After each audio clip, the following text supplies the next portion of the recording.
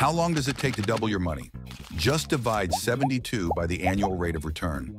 At 6% return, it takes 12 years. At 8%, it's 9 years. But why is it true? Imagine you invest $100 at 8% annual return. After 1 year, you earn 8% interest on $100. That's $8. So now you have 108.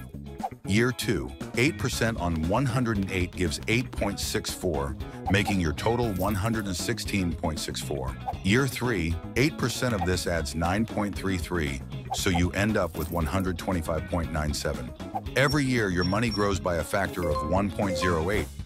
So for the 4th year, your $100 would be 100 times 1.08 to the 4th power. After t years, it would be 100 times 1.08 to the power of t, or this. For an annual rate r, you will have 100 times 1 plus r to the power of t. Now you want the final amount to double, that is $200. Simplifying, we get this relation between time and interest rate. Plotting it shows how long your money takes to double, like at 6% interest, 12 years. This formula looks complex, right? But wait. Check out this other graph. It almost perfectly matches the original.